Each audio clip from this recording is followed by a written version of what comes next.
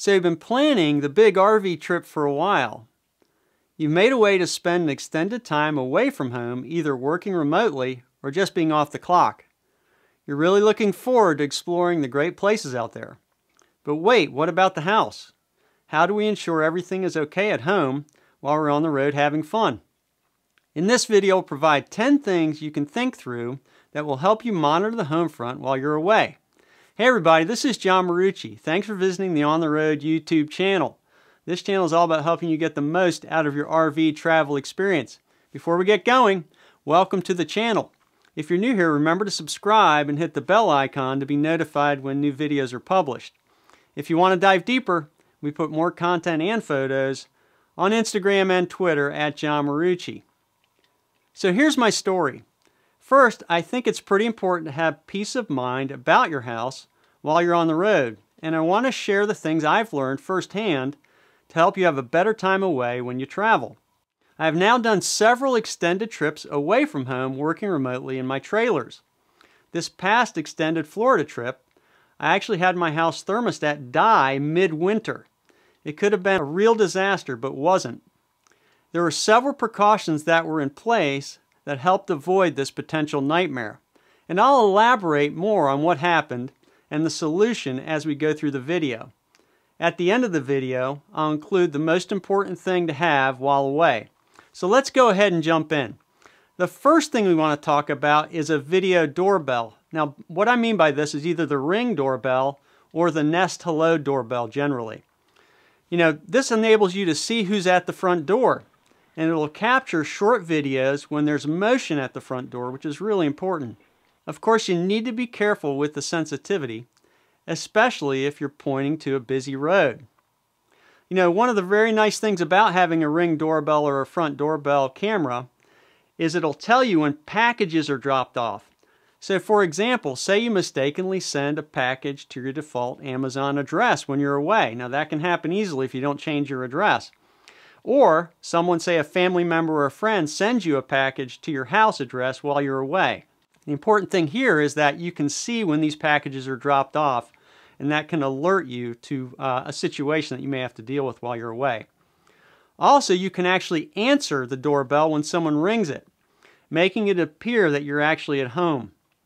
And there can be a little delay in bandwidth with this, so it may not work as well as you might think it does, like on the commercials. But generally, if someone rings the doorbell, you can actually answer it when you're away.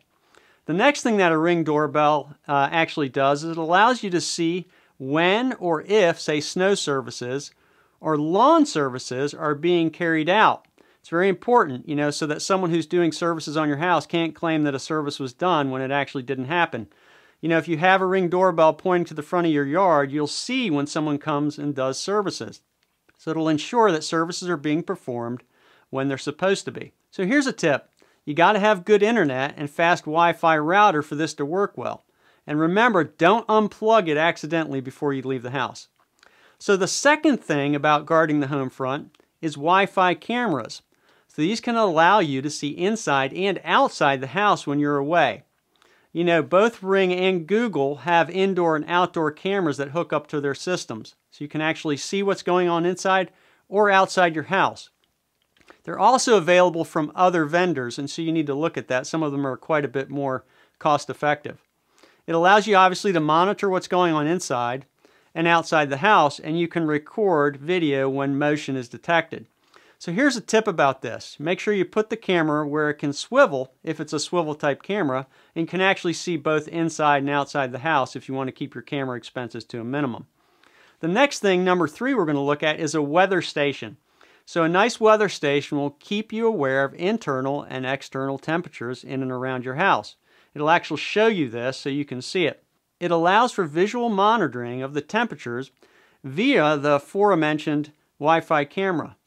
This is what happened in my situation when my thermostat died. I reviewed the camera feed live daily while away and noticed that the normal 58 degrees was not being held. 58 degrees became 54 degrees, then 49, then 46 degrees over a couple days. At this point, I knew that there was a problem. So there's more on this story as we move on. The tip here is to make sure the battery for the external sensor is replaced on your weather station before you leave for your trip. Okay, the fourth thing we're going to look at is water alarms. Now this can save from a water disaster. You can buy a small Wi-Fi enabled water alarm at a big box store that will send a message to you if the alarm has sounded. Now the way they work is that if you have a water issue on a floor, say in a basement floor, you can put an alarm there, and if water contacts the alarm, it'll go off. If you're in the house, these will be pretty loud, by the way. Now I have them placed near my water heater and other areas in the foundation of the house where I may have an issue in a monumental rain event. So here's a tip: test the alarms and replace the batteries before you leave on your big trip. Okay, the fifth thing to look at is programmable lights. These will make your house look like it's lived in while you're gone. Now you can use the basic timer lights for interior lights. The problem here is that it's going to cause the lights to come on at the same time every day. The better timers are actually ones that replace light switches and have a random vacation mode. They work well for outdoor lights if you put them on a dusk to dawn setting for your front porch, for example. They also work very well for interior lights in random mode.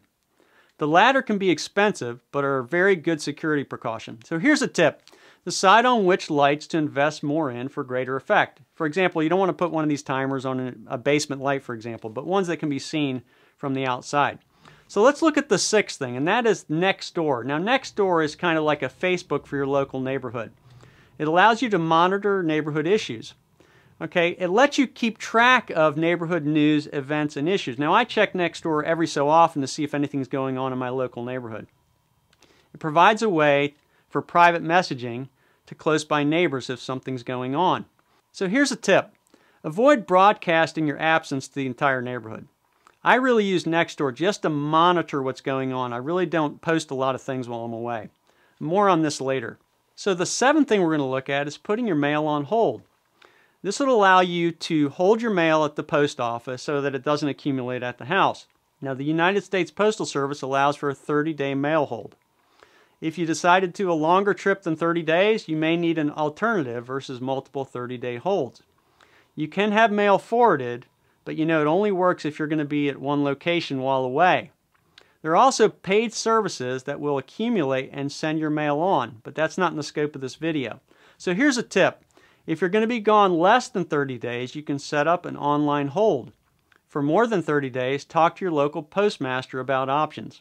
So the eighth thing is to put a hold on your garbage. You can actually get a credit for services unused. It's called a vacation hold. This was unknown to me that you could do this till I found out about it and actually got credited for weeks unused. So here's a tip: try to leave with empty trash cans. Ask a neighbor to pull your cans from the street if service is after you leave. The ninth thing we're going to look at is lawn care and snow services. This is going to ensure your house looks lived in while you're gone. So lawn care needs to continue while you're away. Make sure you use a reliable service. Likewise, snow services for your driveway needs to happen while you're gone. Again, use someone reliable. So here's a tip: see if your lawn service or snow service will accept electronic payments to avoid having to send checks in the mail while you're away. Also, start the services before you leave to ensure you're pleased with the reliability and quality. So the 10th thing is to find a trusted neighbor or friend who's nearby. This is vital in emergencies. So let me conclude my story. I realized the house was cooling down while away by daily looking at my live video feed, which was focused on the weather station. Once I realized that we had a heating problem, I contacted a trusted neighbor and let them know. This neighbor was already trusted before I left, as we both had RVs and I'd shown them my new trailers when I purchased them. They understood my dilemma right away and could relate and ask what they could do to help. After a call to my contracted local HVAC company, my trusted neighbor let the HVAC person into the house. It was quickly discovered that it was only a thermostat that had failed. This was a huge relief, as a furnace repair or replacement would have been a large ordeal. Within a few hours, the house was fine again. So here's the tip: develop a mutual friendship with a trusted neighbor. Look for anyone who also RVs and make sure they can be discreet. Also think about a service contract with a local dependable HVAC company. This ensured I was prioritized for service and at a lower rate on parts and labor. So there's my story and some things to consider before that big RV trip. you have been looking forward to. Hopefully you've found a few things you can do to bolster monitoring the home front so you can really enjoy that long-awaited extended trip away. If you like this video, remember to give it a thumbs up and share it. If you have questions or other tips for monitoring the home front that weren't mentioned, feel free to post them in the comments section below this video. Also, we have many of the specific items mentioned on our Amazon storefront at amazon.com/shop/John Marucci. Just look for the home front section of the store. Thanks for watching. Stay safe. This is John Marucci, and so long for now.